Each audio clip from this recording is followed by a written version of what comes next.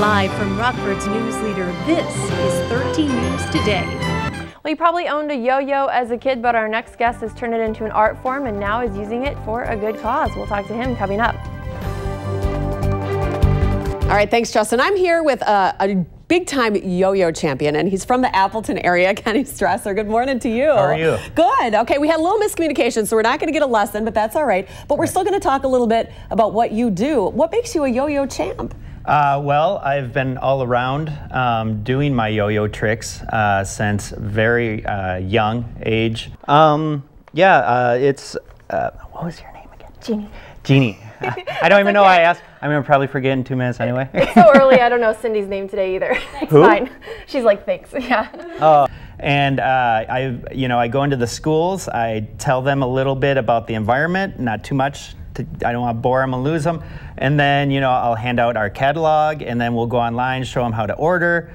And then the teacher takes it back down to the office. You turn in your badge, which is basically a sticker with your name on it.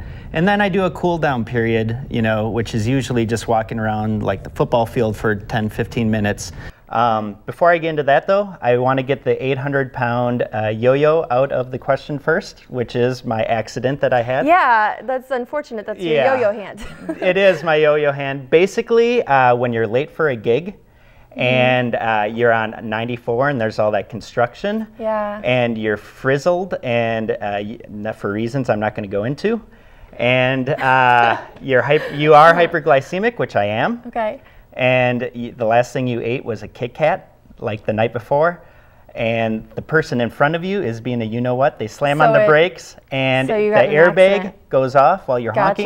Gotcha. Hit me in the face. Gotcha. So, and then I get a check, which is great. I like checks too. Yeah, and they don't take out the taxes, so right away. They do eventually, though. And tell us, so this is a company that makes these yo-yos in a green way? Well, the yo-yo itself isn't. It's I tell the kids, the yo-yo is off the Richter scale when it comes to lead. So just like M&Ms, not in your mouth, not in your hands. Gotcha. But the string is hemp. What kind of tricks do you do? I do quite a few. One of the ones that I usually start with is called Gone But Not Forgotten, and that is for my late uncle, actually, who died in, what year did the Challenger explode? Oh gosh, I think I was in high school, 86 or 87. So it was a year after that, 87. Okay. So, and they like that one. And then I do another one.